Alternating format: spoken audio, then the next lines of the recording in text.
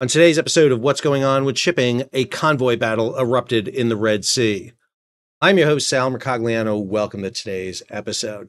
So on January 9th, 2024, U.S. Central Command, along with the British Ministry of Defense, have issued releases talking about a protracted battle in the southern Red Sea waged by U.S. Navy destroyers, a Royal Navy destroyer, and aircraft off the aircraft carrier USS Eisenhower. I have received information from multiple sources who were sailing in the area. I want to convey that to you, talk a little bit about the situation that has transpired here, and also some interesting developments regarding Iran and China. All of this is playing out right now as we speak. If you're new to the channel, hey, take a moment, subscribe to the channel and hit the bell so you'll learn about new videos as they come out. All right, we've been using the analogy of Tom Hanks here a while. The commercial ships coming under fire, that is the Captain Phillips element here. But what we saw transpire on January 9th was more Greyhoundish. This was the U.S. Navy and the Royal Navy fighting through. Now, we didn't have a World War II style convoy going through, as you see in Greyhound. Instead, what we saw was the U.S. Navy and the Royal Navy establishing kind of gatekeepers, a picket fence of destroyers on the eastern side of the channel between the main shipping channel and the Houthi in Yemen. Obviously, fortunately, what never happened is none of the crews wound up castaway. So that is the key thing. All right, we're done with our Tom Hanks analogy. Let's jump into this. So this is a story over at G Captain John Conrad. Groundhog Day, World War II combat tactics return to the Red Sea. What makes this attack really interesting is both Central Command and the Ministry of Defense said it in their notes. This is the Central Command post. At January 9th at approximately 9:15 local time, Iranian-backed Houthis launched a complex, and the phrase to look at there is complex. Haven't seen that word used. That tells me this is one of two things. Either a swarm attack where they tried to overwhelm the defenses, or what this actually sounds like is they tried to spread out the defenses and try to get some leakers through, get past the wall. Launched a complex attack of Iranian-designed one-way attack UAVs, what they're calling OWA UAVs. Military loves acronyms. This is basically a propeller-driven missile is what it is. It's not a rocket-fired missile, so it's a propeller-driven kamikaze. Anti-ship cruise missiles and an anti-ship ballistic missiles from Houthi-controlled areas of Yemen. The details.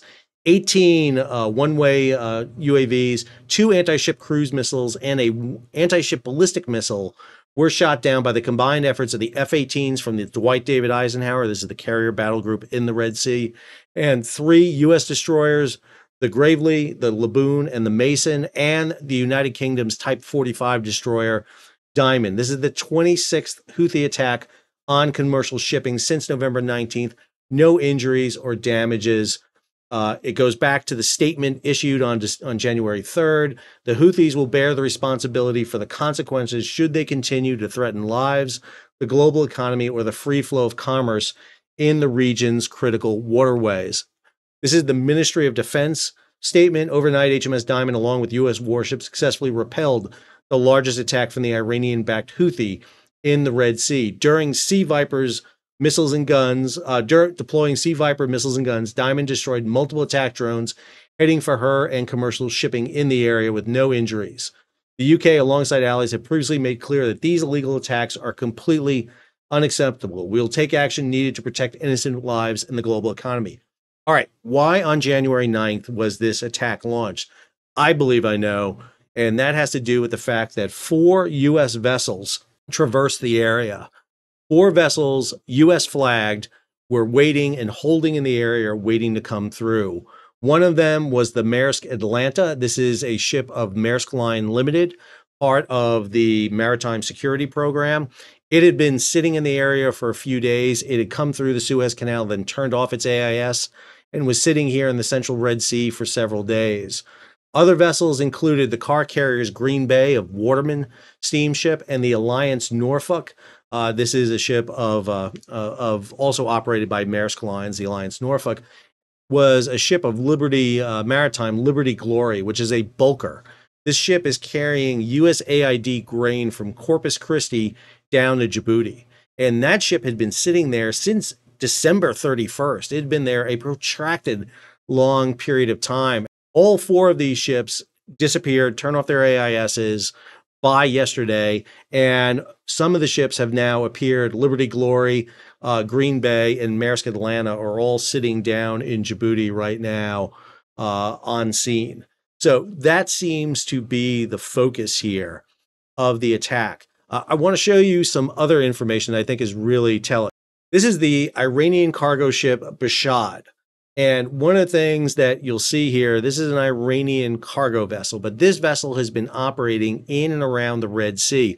You'll notice it sailed from Iran on June 18th of 2021 and is not due to go back until January 22nd of 2024. These are two Iranian ports. This ship is a base ship. It's being used by the Iranians to monitor the area. And one of the things we heard is that a lot of the attacks took place in this region right here, the very southern end of the Red Sea. I'm going to play marine traffic to show you what this vessel was doing. So this is marine traffic. You're not going to see any of those U.S. vessels identified because many ships are turning off their AIS. Other vessels have their AIS on. This is Bashad right here. I'm going to go ahead and let this play. And you'll notice it's sitting there and it gets underway. This is 9 January.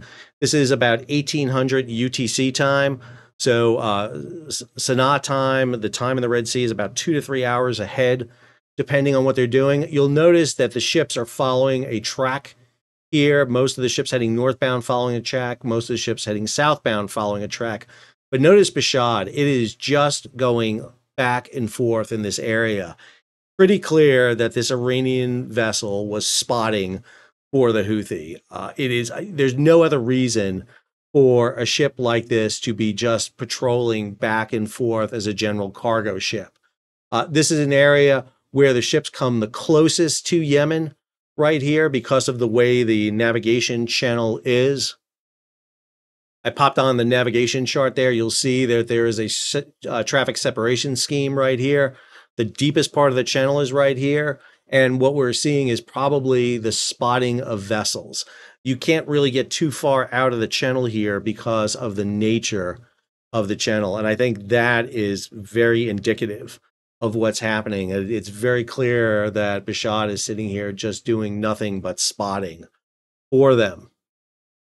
I do want to show you something else too. We believe that the U.S. Navy and the British destroyers were in this line right here.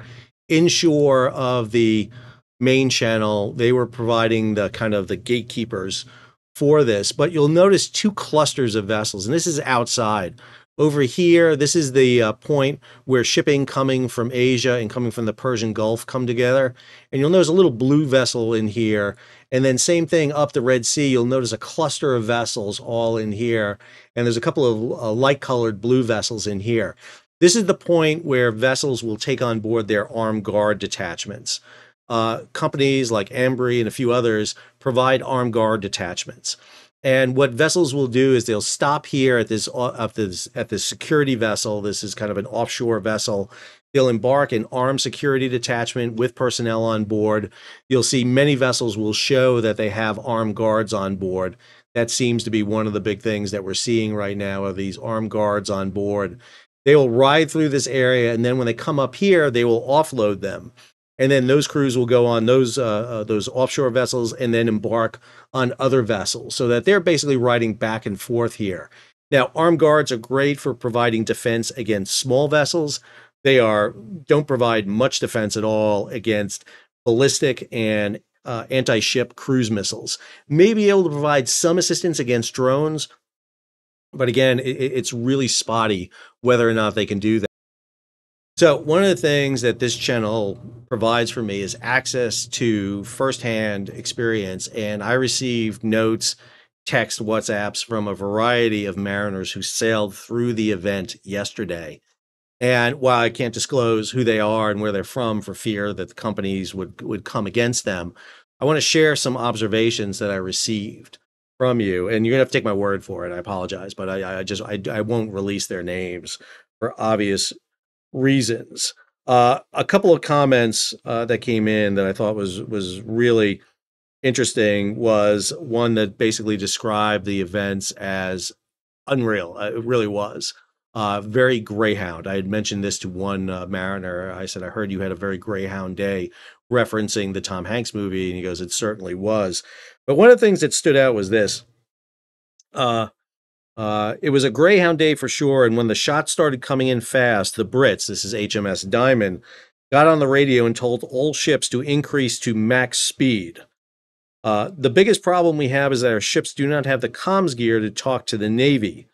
This is a systematic problem I've heard from multiple sources, that one of the problems the Navy did not do for some reason was embark groups on board with secure communication. So in the case of the U.S. Navy, U.S. commercial vessels, for example, there should have been a rider on board with a secure communication to do it. Instead, they were communicating either via VHF or through satellite phones.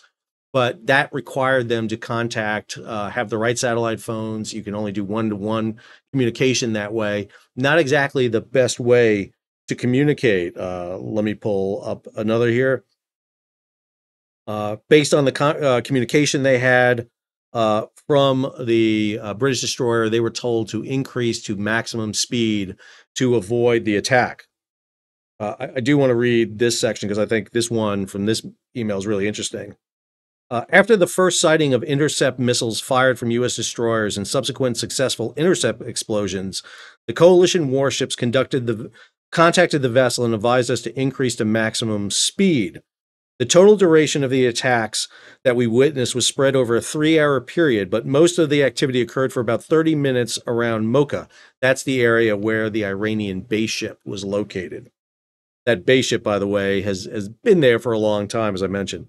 The Navy ships did not escort us. They were more spread out along our route between the vessel and the Yemeni coast, providing what we call overwatch. We could see multiple launches from those vessels north and south of us during that time. It goes on. There are some other ones here that talked about the dramatic nature of watching the launches and seeing the destruction of the drones as they went on. 3 hours is a long time to be under this. Remember, these are commercial vessels with no defenses at all. Many of these crews, both foreign crews and American crews, are doing this with no compensation beyond the normal pay. Most companies and maritime organizations and unions have not deemed this a war risk zone. And so therefore, they're not getting paid anything extra for this, even though this is dangerous. And there's a note here that I think is really interesting in this one video, email. The mariner on board says this, not trying to be dramatic, but after witnessing the multiple airborne intercepts during last night's attack and hearing the calls from other ships on the radio having similar close proximity intercepts, I can tell you that this threat is real. I don't know what more to say than that. That the U.S. and the British Navy have to counter. You literally have to go back to the tanker wars of the late 80s to find a concentrated effort to attack commercial vessels thwarted by U.S. and Royal Navy destroyer. So you've got the Houthi launching a myriad of attacks. You've got an Iranian base ship steaming back and forth in the area, obviously communicating, providing targeting information to the Houthi. And then you have this, which I think is another interesting thing. This was a squawk being done by a Chinese vessel. This is the COSCO Shengjia that was steaming through the area. And what you want to notice on here is the place it says. The place says Chinese company. A lot of ships are identifying themselves associated with China. And to me, this is a very telling issue right now. If being associated with China gets you protection, then, and if the U.S. Navy and the allied navies under Prosperity Guardian cannot provide the protection, now they have. Now the Navy's done a fantastic job. We have not seen ships hit. But sooner or later, you can't have a 100% success rate. Sooner or later, ships are going to get hit. But if the Chinese can provide protection, not so much with their Navy, the 45th Escort Group that's in the area that hasn't done anything except put out a promotional video, but if just saying you're connected to the Chinese is enough, then do ocean carriers sit there and start flagging their ships under the Chinese flag? And you start seeing a flight to the flag. This is an asymmetric style of warfare we have not seen in ocean shipping in a long time. The Houthi, a non state player, is engaging naval forces in a complex manner, to quote the Central Command. Commercial vessels are forced to maneuver and avoid attacks. You have another third party state, the Iranians here, with a spy vessel basically communicating information to the Houthi. You have private security agencies being used to provide some sort of defense on the vessels close aboard, while at the same time you have a piracy issue out in the Gulf of Aden in the Arabian Sea being perpetrated, we think, by Somalis, but probably backed closer to the Houthis. You have Iranians attacking vessels up in the Arabian Sea. Two ships so far have been attacked. And now you have China making a move here to potentially start seeing a reflagging effort coming in. This is a lot. This is a lot for a Red Sea attack, and I'm not sure everyone's getting this in the mainstream news. So I wanted to convey this to you. A lot of information to process. I probably missed a lot, and I apologize, but it's just a lot to digest right now. I'll be looking at more information, looking for more information coming in. If you want to send me information, again, down in the show notes, you'll see ways to contact me via Twitter, via Facebook, and via email. Feel free to do it. I will send you a link. So if you want to communicate securely, we can do that. But there is a lot going on here for the mariners, for global shipping, for ocean shipping. And this style of attack is not going to convince the big ocean carriers, especially the container liners, to come back anytime soon. The insurance companies are going to sit there and say, yes, you did a great job. No ship got hit. But man, that's a lot to defend against. And that's depending on the US and the Royal Navy providing that protection with a carrier. It's not clear that that same level of protection is going to be continued going forth. The US can do this forever, but the question isn't the military stamina, it's the political stamina. Do we have the political stamina to continue with this? Hope you enjoyed today's episode. If you did, take a moment, subscribe to the channel and hit the bell so you'll be alerted about new videos as they come out. Leave a comment, share it across social media, give it a big thumbs up, and if you can, support the page. How do you do that? You get the super thanks button down below or head on over to Patreon and become a monthly, yearly subscriber. Till our next Red Sea story, it seems. Sal, signing off.